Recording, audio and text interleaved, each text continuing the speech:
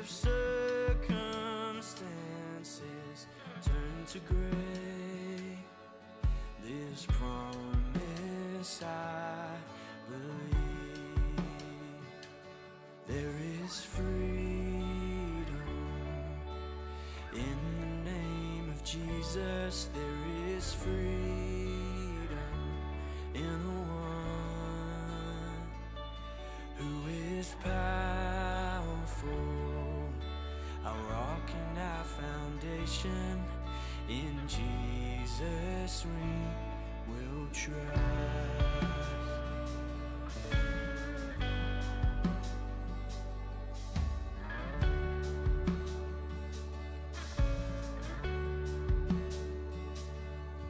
When I am in a desert place, I'll fix my eyes on you. Though Satan tempts me to despair, I know you fight for me. I know you fight for me. There is freedom in the name of Jesus. There is freedom in the one who is powerful, our rock and our foundation. In Jesus we will trust.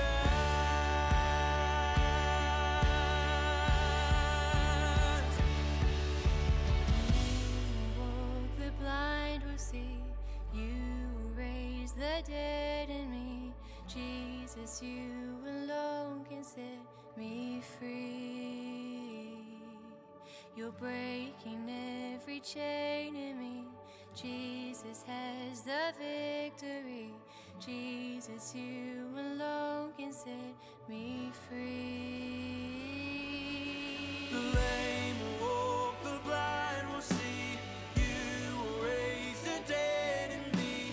Jesus, you alone can set me free. You're breaking every chain in me. Jesus has the victory. Jesus, you alone can set me free. The lame will walk, the blind will see. You will raise the dead in me. Jesus, you alone can set me free. You're breaking every chain in me. Jesus has the victory. Jesus, you alone can set me free. There is freedom in the name of Jesus. There is freedom in the one who is powerful,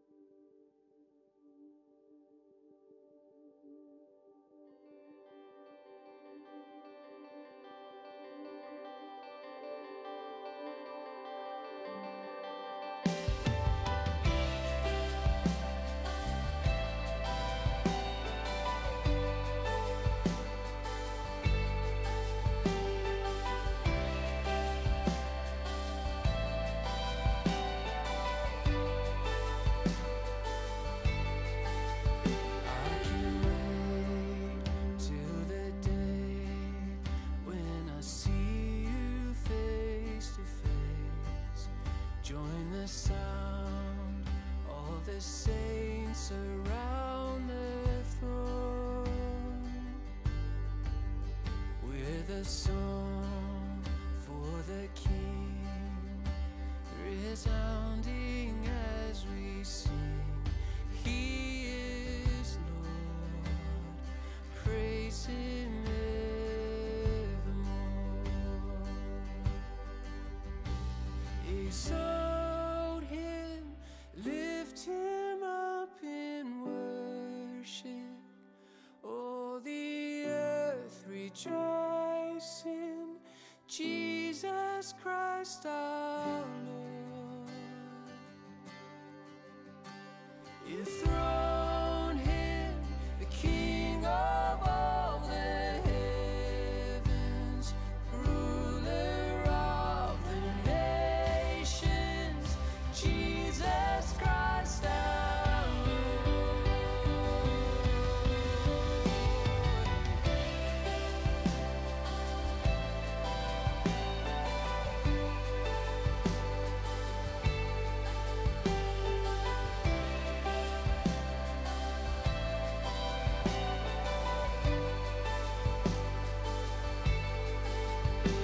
As your church on this earth, we will choose to put you first. Through the joy and the pain, God be praised. With a song for the King, resounding as we sing that He is Lord, we praise Him evermore. Oh, exalt Him, lift Him up in worship, and all the earth rejoice in Jesus Christ our Lord.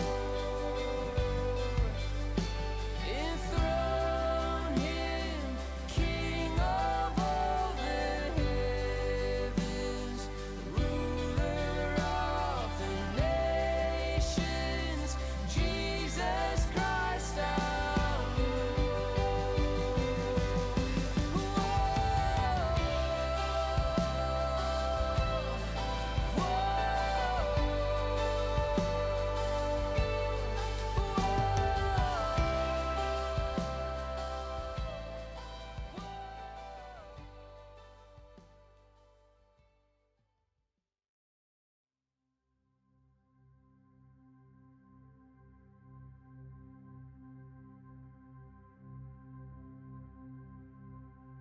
We need revival in this land. Pour out your Spirit once again. We're crying out from on our knees. Lord, send revival, start with me. Here to at the fight why do I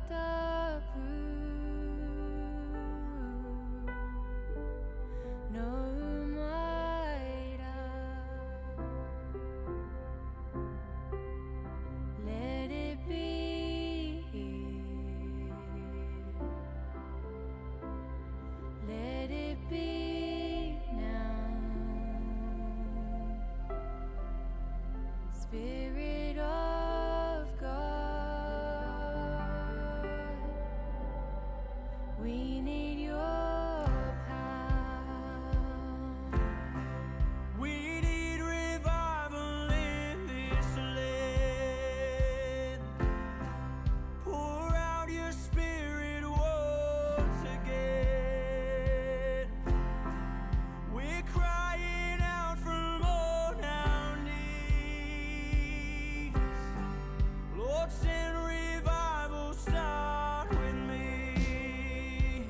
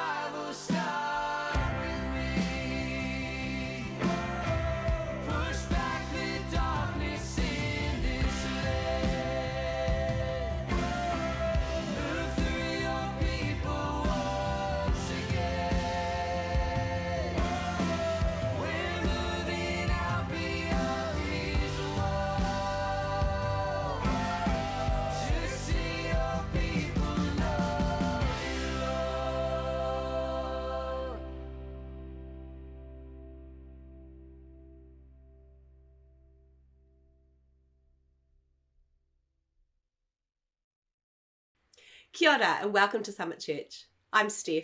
And I'm Mark. And it's so good to have you joining us today. Whether you're a part of our church in Botany or a Summit Church in Hastings, just a very warm welcome. If you're joining us online, if you are from a different church and you're just hooking in with us today, welcome. Really warm welcome. Maybe this is your first time at a church service, and we want to really warmly welcome you. We hope you feel really welcomed and really enjoy what we have to present today. Yeah, so good to have you with us. And whether you're with us for the first time today, or you're a part of our regular church family, we'd love to connect with you. If you would jump in the online chat and introduce yourself. Tell us who you are, where you're hooking in from today. Say hi. Or if this is your first time, jump on our website and connect with us. There's a chat function there. There's a connect button there. Or just email us, unite@summitchurch.nz. We'd love to connect with you and journey with you. That's so good. And we want to just put a really big warm welcome out to the kids who are out there. If you are a kid from Summit Church, just really, really welcome you. You are an important part of our church and we love that you're connecting in with us. A little bit later on, there will be a slide that comes up and that's a chance for you guys to go and connect in with your kids programs. If you're a part of Exchange, our intermediate aged youth group, you're welcome to go then and connect with your Exchange program that will happen then as well. Yeah, and there's some fun stuff lined up there. So exciting. Today. Hey, just before we enter into a time of worship as Robin and the team leads us, would you join me as we pray together? Let's pray. Lord, you're such a good God. You're so good to us. You pour out your blessings on us day after day. And we are so grateful to belong to you, to know you. We just stand in awe of who you are, of your character, and of the way that you live that out. And we want to be people that live out, live our lives in a way that reflects who you are, that reflects your character. And Lord, we want to be people who point others to you and point people to your goodness, to your worthiness. Lord, you are worthy of every good thing that we can say. You are worthy of every good action that we can take. Lord, our entire lives, we want to be an act of worship to you, because you are so deserving of everything that we can do and say that is good. Thank you, Father. Amen. Amen. Good morning. In a few moments, Brad is going to continue in our Exodus series. And throughout this amazing book, we've been seeing how awesome and incredible and powerful and holy and righteous our God is. He truly is worthy of our praise. So we want to sing about it this morning. Let's sing together.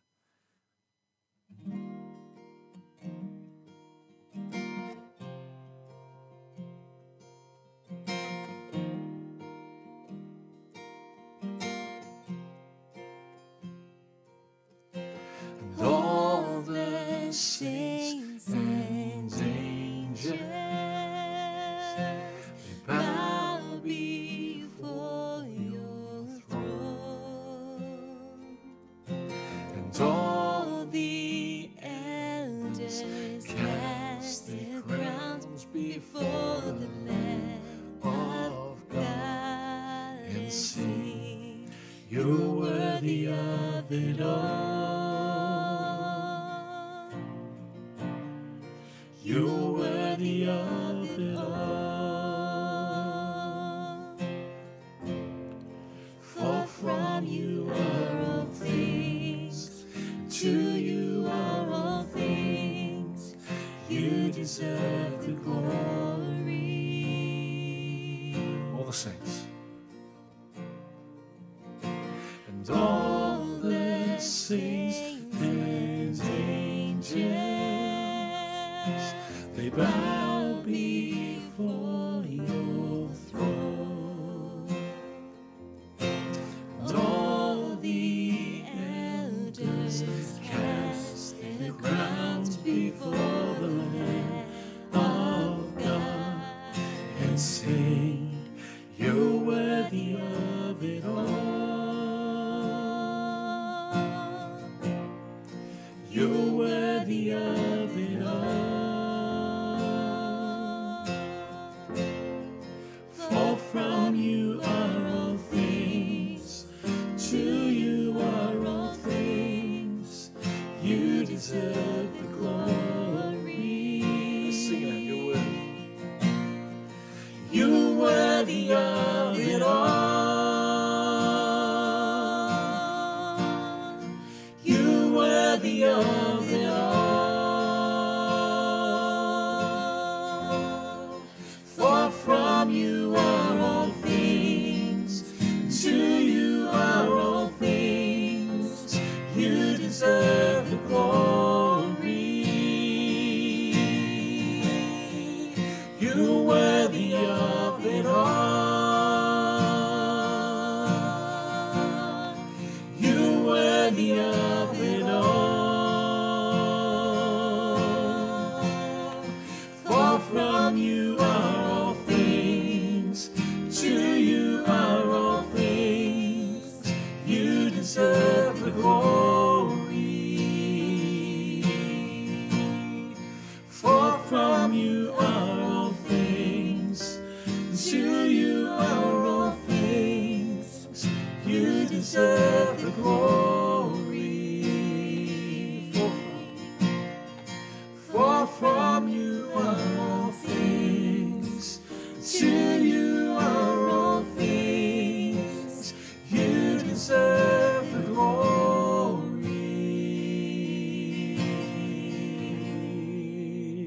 Yeah, God, and that's our prayer.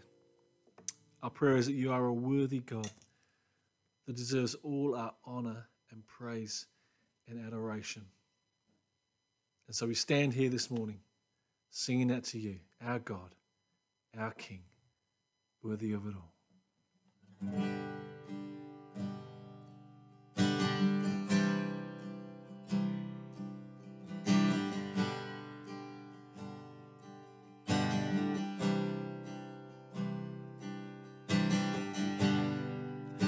Worthy of every song we could ever sing. Worthy of all the praise we could ever bring. Worthy of every breath we could ever breathe. We live for you.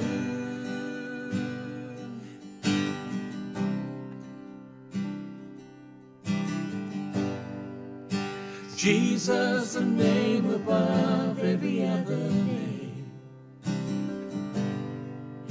Jesus, the only one who could ever save. Worthy of every breath we could ever breathe. We live for you.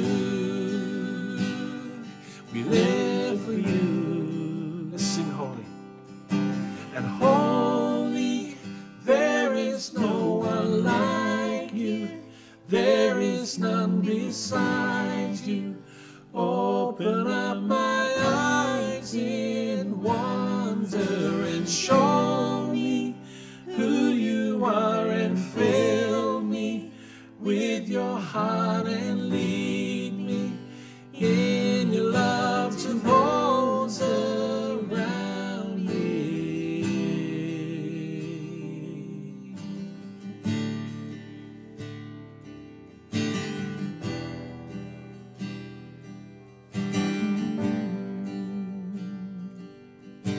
And I will build my life upon your love.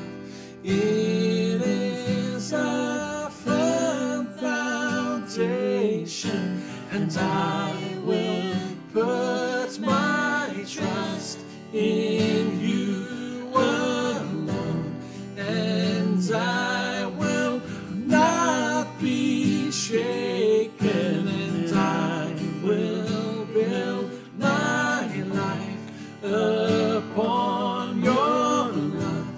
It is a firm foundation, and I will put my trust in you alone, and I will not be shaken. And holy, there is no one like you. There is none beside you.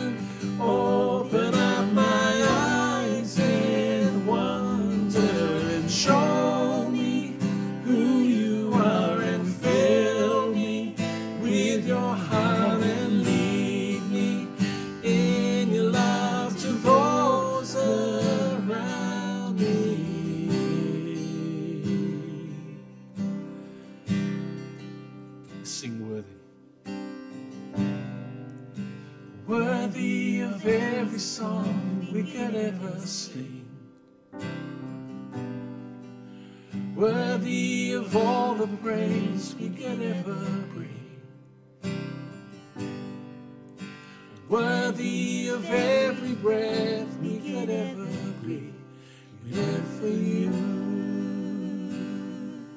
we live for you.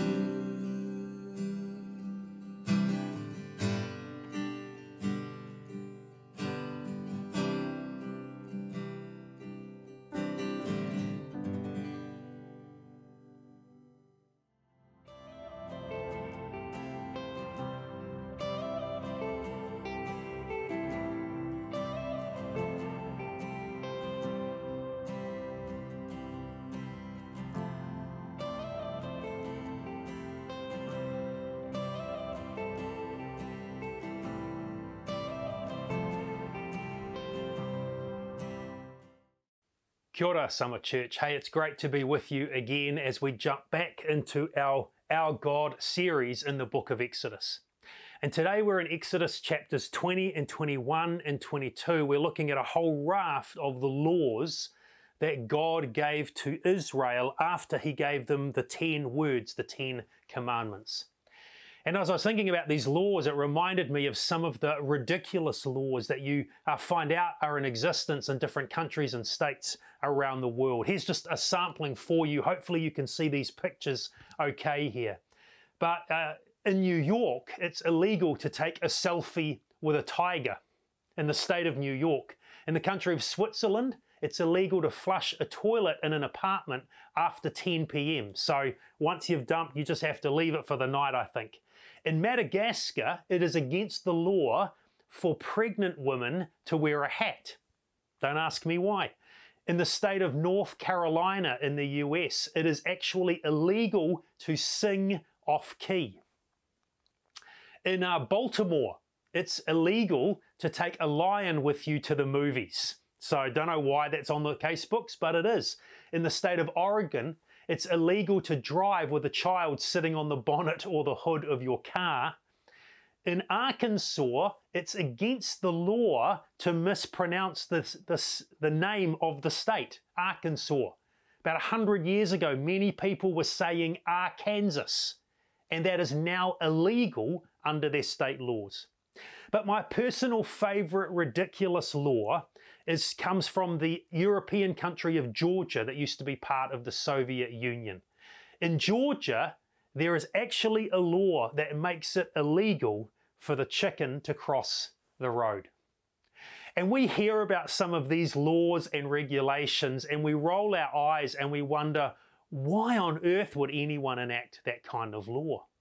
And it's often the same response we can have when we read some of the laws in the Old Testament that we're going to look at a portion of those today in Exodus. But you go through parts of Exodus and Leviticus, Numbers and Deuteronomy, and we read some laws that often leave us scratching our heads.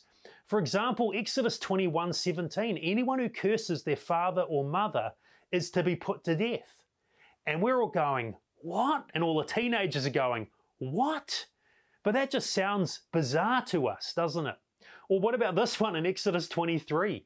Do not cook a young goat in its mother's milk, which leaves all of us just scratching our heads and wonder why that would even be a law back then, let alone now.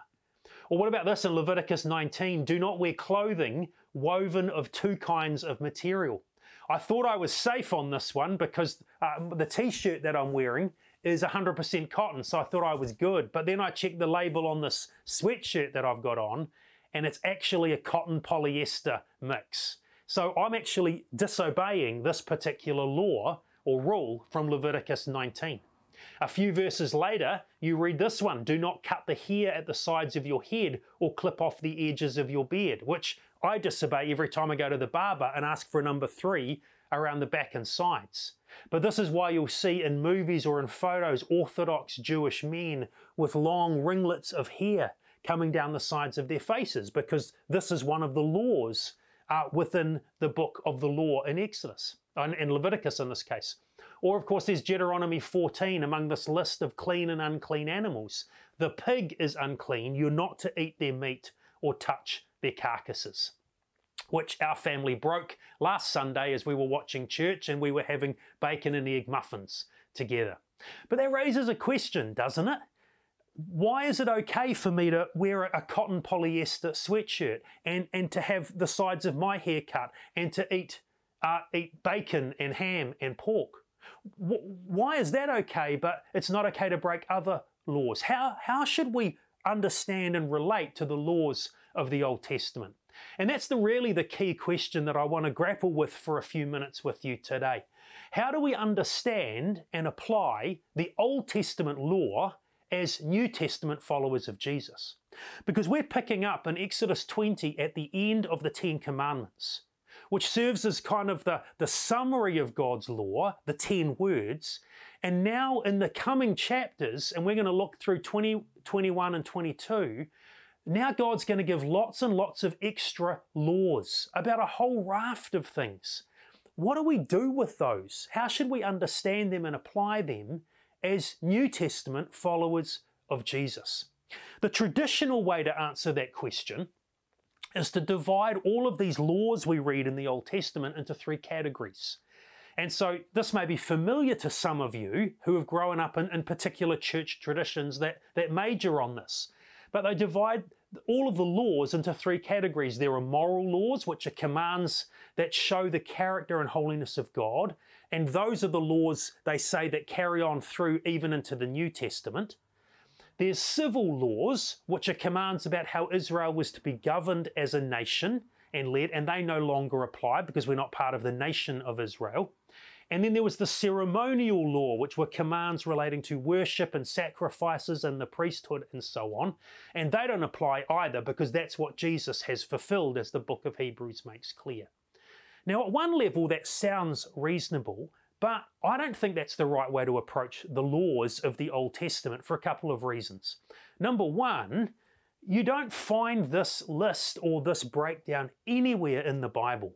This is not at any sense of the way biblical at all. Nowhere in the Bible do we read this is how we're to read the Old Testament laws. This is something that's been superimposed onto the Bible. And in fact, when you start trying to go through the particular parts of Leviticus and Numbers and here in Exodus and applying this, what you find is all of these laws are actually jumbled up together, which doesn't feel like that's actually what was intended.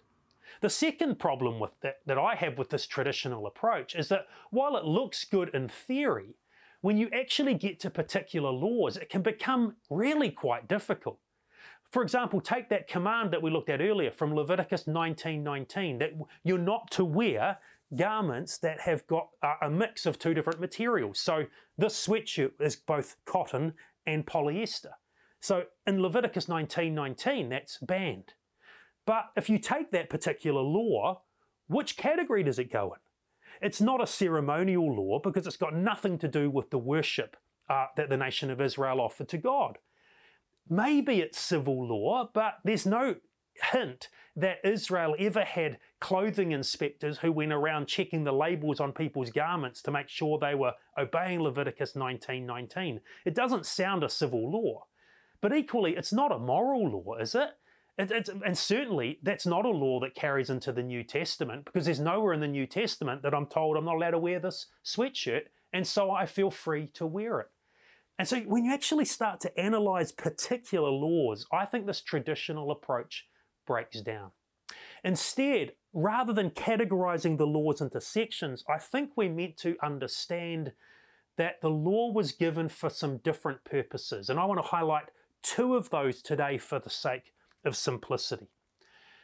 The law was given to the nation of Israel both as a rule of life. This was part of their covenant treaty with Yahweh that we talked about last week, where the 10 commandments, the 10 words, are the summary, and then all of these other laws are part of what Israel was signing up for as a rule of life. And it was also given as a revelation of God's character and what God is like. As we now read the law as New Testament believers, because Jesus has come and through his life and death and resurrection and then the giving of his Spirit, he has ended the Old Testament law and fulfilled the Old Covenant and instituted the New Covenant, which is what the New Testament actually means. So what we believe now is for New Testament Christians, Jesus has fulfilled the law as the rule of life. And now the law, all of the law, even including the Ten Commandments, don't actually apply to us as a rule of life unless they are repeated in the New Testament under the New Covenant. So adultery is still wrong for followers of Jesus because that's repeated in the New Testament under the New Covenant. But the rule about wearing a polyester cotton mix sweatshirt is not compulsory for us. That law is not part of the rule of life for us. But the rule about, material mixing garments is still applicable to us as a revelation of God. So in the case of that verse, you look at that and go, why would God institute that rule? Doesn't apply to me anymore as a New Testament believer, but it's still part of a scripture. What does that meant to teach me? What you find is actually the very verse before that one about the garments is actually the very well-known verse that's repeated time and again through the law. Be holy because Yahweh your God is holy. And so what theologians believe is that the rule given around mixed materials and garments was actually meant to represent and be one more reminder of the holiness and purity of God. So Israel was not to wear sweatshirts like this one as part of their rule of life. That no longer applies to me. But this idea, the revelation, the principle of that verse is still applicable to you and I today, but the New Testament will apply some of those ideas around holiness in a different way. So this is actually helpful as we now come to Exodus 20 to 22, because what we're looking at here in these chapters, and we're only going to look at a few verses here and there, but what we're looking at is these case studies, this case law about how the law operated in particular situations, helping the nation of Israel take those 10 words, the 10 commandments, and apply them into real life. And so what we're going to see is we're not worrying about reading those laws as a rule of life for us, but we want to read them as revelation to help us see how does that point to what God is like, and how does that then point to how we should then live as the people of God. One scholar, Desmond Alexander, helps tremendously to kind of set this up really well. He wrote, every society requires laws to regulate human behaviour. Laws, however, are much more than just a collection of do's and don'ts. So in these verses we're looking at, God uses selected examples, case studies, or different scenarios to teach the values that he wished to see embraced. See, God is getting across a particular idea about who he is, and therefore what his people are to be like.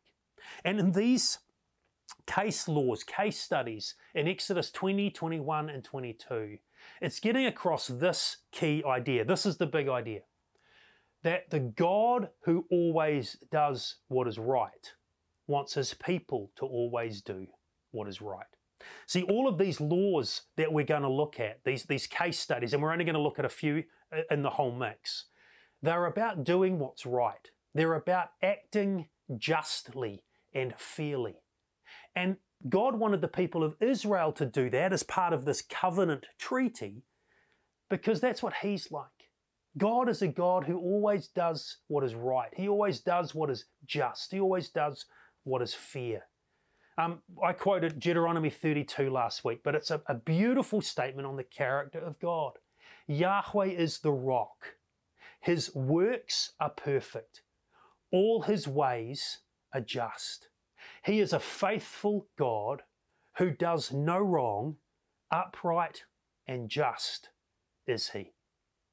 And because this is what Yahweh is like, what these case laws are going to be suggesting is this is what the people of God, the people of Yahweh, need to be like as well. Because God is the God who always does what is right. Therefore, his people are to always do what is right. And that's what these case studies are designed to to teach us now today, even though they're not a rule of life for our lives. So I want to walk through these chapters, or just a few verses with you, but there's 4 kind of key parts to this, or 4 categories. The first section deals with worship of God, and essentially it's designed to say, hey, there's a right way to worship Yahweh. So in chapter 20, verse 23, I'm going to read a smattering of verses. Verse 23, do not make any gods to be alongside me, Yahweh says, and do not make for yourselves gods of silver or gods of gold. He's reiterating some of the opening 10 words. But then he adds to it, or fleshes this out now a bit more. Verse 25, if you make an altar of stones for me, do not build it with dressed stones that have been shaped by tools, for you'll defile it if you use a tool on it. Verse 26, and do not go up to my altar on steps, use a ramp, or your private parts may be exposed. Now again, see, we read that and go, what? But what Yahweh is doing here is saying there's a right way to worship me. So no other gods, no idols, that's already been made clear in the 10 words, but no altar that's refined and made beautiful with tools, and no steps that introduces any sense of nakedness or sexuality into worship. And that's because those 2 elements were a key part of the way that the surrounding peoples in Canaan, that's how they worship their gods and goddesses. They would have these immaculate altars that almost became objects of worship as part of their worship to their gods and goddesses. And they incorporated these pretty horrendous sexual orgies into their worship as well. So Yahweh here is saying, I want none of that for me. All right, there is a right way to worship me. Now, we're going to hit that more when we get to the tabernacle and the priests and so on later in the book of Exodus. So I'm going to not say much more about that and just move on. The second big group of case studies or laws that are going to be given now, though, are basically saying, hey, there's a right way to treat the vulnerable. There's a right way to treat the vulnerable. In other words, the God who always does what is right wants his people to do what's right with those who are most vulnerable in society. So you read in chapter 21, verse 2, if you buy a Hebrew servant, he is to serve you for 6 years, but in the 7th year, he shall go free without paying anything. Now the NIV here uses the word servant. Many other English translations, including ones that you may be using as you listen to this, may have the word slave. So immediately our ears prick up and we go, wait a minute, what's going on here? This is about buying a servant or a slave. And I actually like the way the NIV uses the word servant here. The Hebrew word is actually a very broad word that can mean servant, employee, slave, even wider than that. But I think a servant connotation is more helpful, because when we see slavery, when we hear that word, our immediate connotation is the slavery that's happened over the last few hundred years in our world, of people particularly from Africa being kidnapped and sold into slavery for the rest of their lives and horrendously mistreated and treated as chattel and property rather than human beings with dignity. And that's not what this passage is about. God allowed a form of slavery that was really more the idea of a contracted servanthood for people who were at the end of their capabilities in terms of making ends meet. So again, Desmond Alexander writes this: due to economic hardship, an individual might choose to become an indentured servant, which is the way he translates it, to secure food, clothing and accommodation. In the absence of welfare options, this may have provided a welcome relief for people in extreme poverty. See, there was no safety there. There was no welfare system, no social welfare or benefits for people in the ancient world. So what did you do when your luck ran out and when your business failed and you had nothing? You were in extreme poverty. Well, you could sell yourself as a contract labourer, an indentured servant. And so there are laws here around what that would look like in Israel. And as we read them, and we don't have time to go through it verse by verse, but as we read them, we recoil. But what we need to understand is what God is doing is putting regulations around these most vulnerable people in the Israelite nation. So for example here, in the verse we just read, verse 2, you could only be in this situation for a period of 6 years. And after that, the master, the person who'd paid for your contract, had to release you. But then later in Deuteronomy, we're told that when they released an indentured servant after a period of 6 years' service, not only had they had to provide food, clothing, and accommodation through that time period, but they then had to send them off with gifts that really set them up financially to succeed. Again, you read through, you come to verse 7. This is going to make you squirm even more. If a man sells his daughter as a servant, she is not to go free as male servants do. And you think, what the heck? But again, this is not selling into slavery like the whole horrendous sex slave operations that still happen around the world today. Again, this is a broken family with no money where they can sell a contract on their daughter as a servant to a family, presumably with the daughter's agreement, but it's a way of providing for her in a position of extreme poverty. It means she would become a servant in the home of a wealthy family, and probably, if you read the next few verses, probably with the intention of being married to the master or the master's son if all things went well. And if it didn't go well, she was not allowed to be just booted out. That's why there's provision that she's not to go free, because in a patriarchal society, she would be left destitute. So she was to be looked after and protected as well. And again, we don't have time to walk through all of the details, but what we need to understand is that what God is doing in this section of the case law, in these situations, is He's saying there is a right way to treat those who are most vulnerable in the world, in society, in your community. And so because God is the God who does what is right, He wants His people to do what is right, especially with the most vulnerable. And we'll see next week that that's going to extend specifically to the poor, to orphans, to widows. Here later on in chapter 21, to the unborn. And God is very specific that there's a right way, a just way, a fair way to treat the most vulnerable in society. The third piece then of this case law, the third section, is there's a right way to protect human life. Because for God, human life is incredibly precious.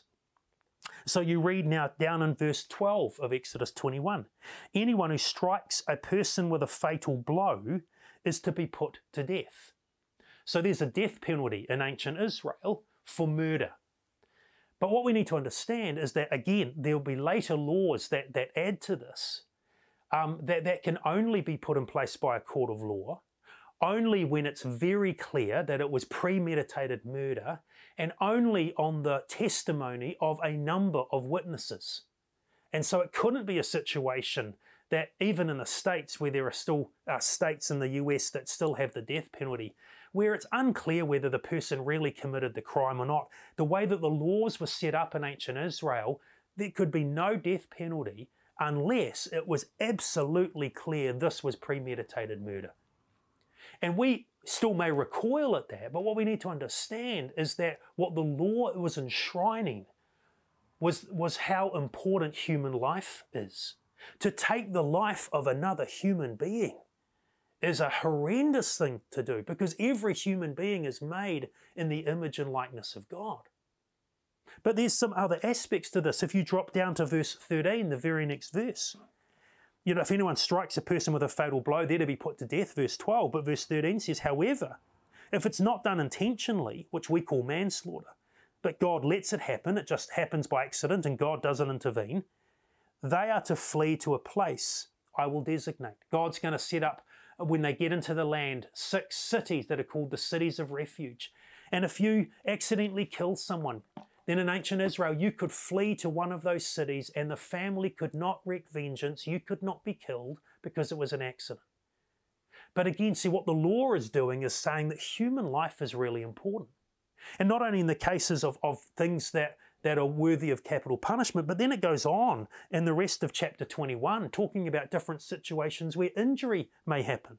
So verse 18, if people quarrel and one person hits another with a stone or their fist and the victim doesn't die but is confined to bed, the one who struck the blow will not be held liable if the other person can get up and walk around outside with a staff.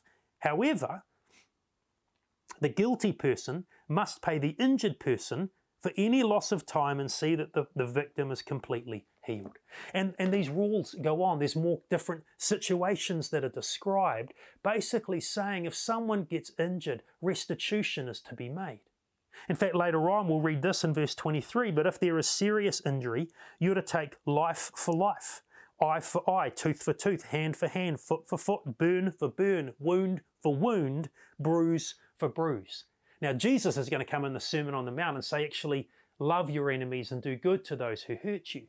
But what this is enshrining in law is the idea that there is to be a fair penalty and restitution that fits the crime.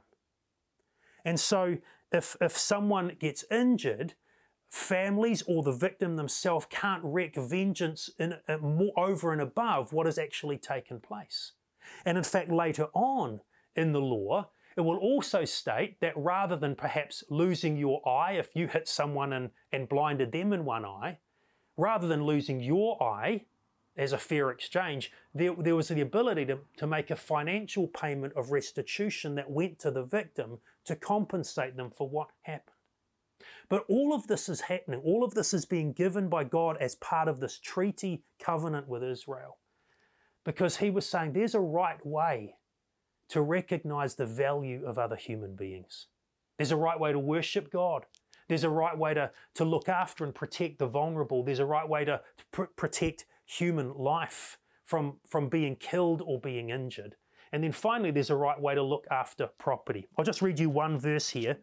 Chapter 22 of Exodus, verse 1. Whoever steals an ox or a sheep and slaughters it or sells it must pay back 5 head of cattle for the ox or 4 sheep for the sheep.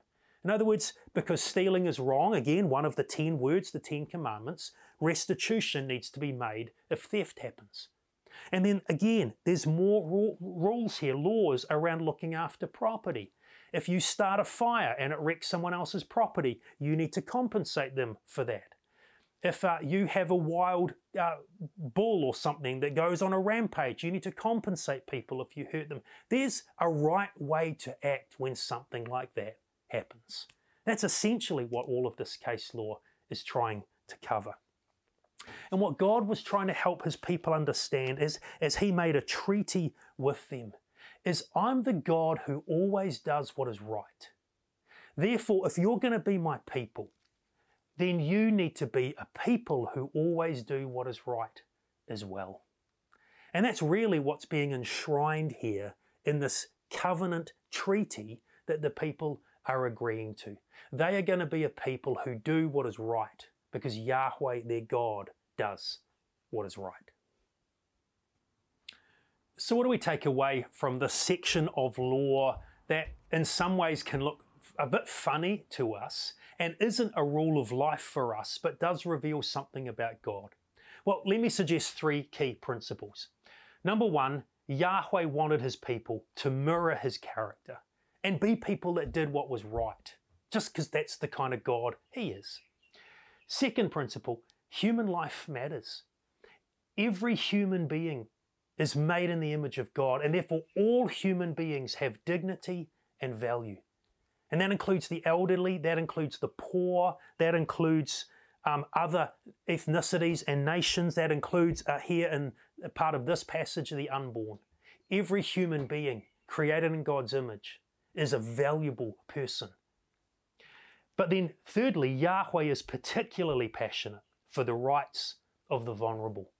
So many of the other law codes of the ancient world never even dealt with slaves or indentured servants. The ones that did normally put that right at the end. What's fascinating is that God actually begins, after the worship of him, he begins with the most vulnerable. Because all human lives matter, but God has a particular heart, a particular passion for the rights of the vulnerable. It's been fascinating as I've pulled this message together because it's helped me to reflect a little bit on something that's happened in the last few months around the world. And I'm not talking about the coronavirus. But at the same time as the coronavirus has been going rampant, There's another thing that's been sweeping the world as well, a movement called Black Lives Matter. And this passage has actually helped me to stop and reflect biblically on the Black Lives Matter movement.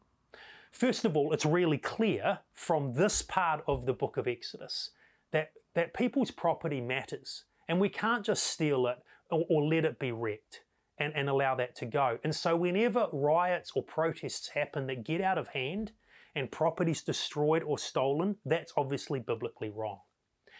But how do we, leaving that aside, how do we think about biblically this whole idea of Black Lives Matter? And correspondingly, the other slogan that's come out almost to counter it in some places, which is All Lives Matter. Does this passage and these principles help us reflect on this key moment in history in our lives? And I think it does. First of all lives matter. I think that's a very biblical concept, isn't it? Because every human being is created in the image of God. Every human being is worthy of dignity and value. And that comes shining through in Israel's law. And so all lives matter is a very biblical statement. But can I suggest that so is Black Lives Matter? When people have used this slogan, and I don't mean I support everything that surrounds that slogan and every agenda and political thing that comes with it, but that slogan, Black Lives Matter, is not intended to say, and everyone else's doesn't matter. People are using those words, Black Lives Matter, because in America, where George Floyd was arrested and a policeman knelt on his neck until he couldn't breathe and he died. In America, it should be that all lives matter. But the fact is that for many black people, they feel like their lives don't matter. That they are actually incredibly vulnerable. I remember being in the States 4 years ago, listening to a black pastor being interviewed by a white pastor on the stage in a multi-racial gathering of churches for prayer around this issue. And the black pastor was describing to this white pastor that when he, just the other week before this, had gone out for dinner to a friend's place and had driven there and then realized that he didn't have his driver's license with him. And so he had to get his friend to drive him home. And then in the morning, his friend came and picked him up, and then he drove back to his friend's place with his wallet and driver's license, and then he could drive home. And the white pastor looked at his black friend, his colleague, and said, "Why would you do that? I just drive home, and if the police stop me, I'll just say, look, I'm sorry, I just realized I've left my license at home." And they let me, go home. And the black pastor said, I remember this so vividly, he said, that doesn't happen for people of my skin color. If I get stopped by the police and I don't have a driver's license on me, they will arrest me under the suspicion of stealing this car that I own. The fact of the matter is that there are parts of society in the States where it's very vulnerable and hard to be black. That's what Black Lives Matter mean. And it's not only America. It's the same in New Zealand for Māori and Pacifica in different situations. It's the same around the world with minorities all the time. And I believe what this passage teaches us is that all lives matter. But because we live in a broken world where sin is rampant and impacts in so many ways, so often there are people who are left vulnerable. And in those times, it is the people of God who need to stand up and say, Black lives matter. Unborn children's lives matter. The elderly and dying, their lives matter. And whenever there is injustice, whenever something isn't right, whenever the vulnerable are in trouble, we as the people of God need to stand up and be part of the solution. About 800 years after Moses gave the law, or was given the law by God, this God who always does what is right, a prophet stepped onto the scene and began to preach a message reminding the people of what the law said. He was around the same time as Isaiah, but Micah was his name, was never as well known. And his book has shuffled to the end of our Bibles, but Micah has something profound to say about this whole idea. That because God is always the one who does what is right, his people are to do what is right as well. In Micah 6, we read these words, "With what shall we come before Yahweh and bow down before this exalted God?" What does God want from us? And Micah asks a series of these questions. Shall I come before him with burnt offerings and calves a year old? Well, that would be good. The law asks for that. Or would he be pleased with thousands of rams and 10,000 rivers of oil? Well, that sounds impressive, but maybe that's not really what God's after. Or shall I offer my firstborn son or daughter for my transgression? Shall I offer the fruit of my body for the sin of my soul? That's what the Canaanite religions did, which would be an abhorrent no. But he's setting up this question, what is it that God really wants? And he says to the people of God who have broken this covenant, he has shown you, O mortal, what is good. What does Yahweh require of you? See, you know this verse very well probably. To act justly, and to love mercy, and to walk humbly with your God. I believe that Micah is preaching a sermon on Exodus 20 and 21 and 22 and 23. Because what Micah is doing is he is bringing the people back to what the law calls them to do. Act justly, do what's right. In whatever situation you're in, choose to act well. Do right, choose justice, love mercy, have a heart like God for the vulnerable and the poor and the oppressed, and walk humbly with your God. Micah was simply calling the people back to the intention of the law of Exodus, that the God who always does what is right wants his people to do what is right. So what does this look like for you and me as we finish? Well, my friends in the States right now, in light of the whole Black Lives Matter thing, the church, Chase Oaks, that we've been part of in the States, they've initiated something with a number of other churches of different ethnicities called the Unity Table. They're encouraging people a few times a year to invite over for dinner into their home people of other ethnicities. Maybe that's a simple step you could take to simply do what's right in life. There are ministries, Christian ministries around the world that our church has been associated with that are doing fantastic things, caring for the poor and the vulnerable and the oppressed in our world today. Maybe what doing right looks like is to get alongside Christians Against Poverty or Te Whakaora Tangata or Bright Hope World or Barnabas School of Leadership. And maybe start giving financially or signing up for prayer things or offering your expertise. Or maybe there's a situation you're facing right now in your life or your family or your sphere of influence where someone's done something wrong. Maybe you're the victim, maybe you're the person that's hurt, maybe it's someone else, but you're involved in this situation. What does it look like to do right? What does it look like? Does restitution need to be made? Does human dignity need to be re-emphasized? Does something need to be challenged in the name of what is right and just and fair? Because in big situations, but in small decisions in everyday life, God still wants his people to act justly and love mercy and walk humbly with our God. Because our God is the God who always does what is right and just and fair. And still today, even for New Testament Christians, he wants us to be people who always do what is right as well. God bless.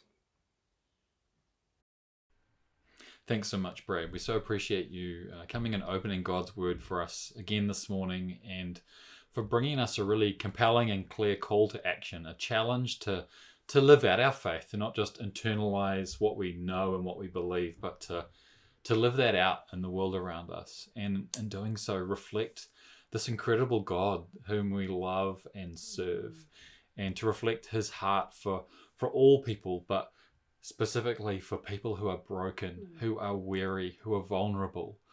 We just, I just love seeing people move to action, to seeing them live out their faith. And so just so appreciate that challenge and that reminder today.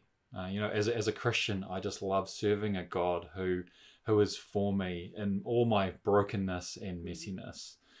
And if you're joining us today and you don't know this God, this is perhaps the first time you've been hearing about him, then I'd love to talk with you. We'd love to connect with you. And we'd love to share about this incredible God whom we love and serve, who desperately loves you and wants to journey with you and welcome you with open arms into relationship with him. We'd love to share more about him with you. So true. And we just love that God loves us so much. And we'd love to connect with you. There's a few different ways that you can connect with us. One is through email. Email us at unite@summitchurch.nz.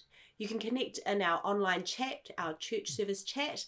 We're going to be on for some time after the service, so please click on the chat or click on the prayer button if you'd like prayer or to talk to one of the people there more.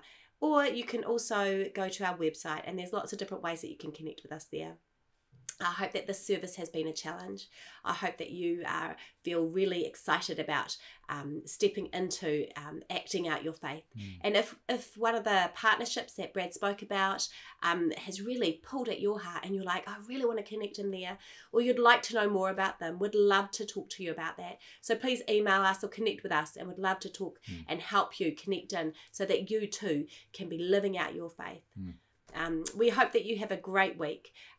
Auckland, we're going to level 2 tomorrow. Kids are back at school. Woohoo! So exciting. And we are looking forward to that. But the rest of the country, we're all going to be in level 2 again. And so next week we will be online, have church online again. So we look forward to seeing you then. Have a fantastic week. See you later. Bye.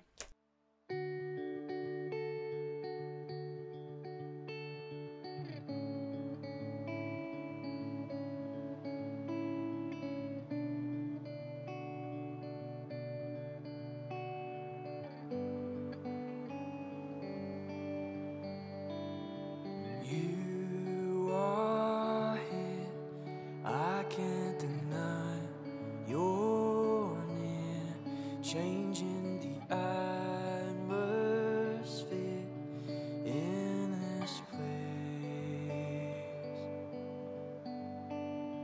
Drench my soul, let expectation grow. Lord, let your glory fall in this place. Break down the walls I put up, Lord, walk in.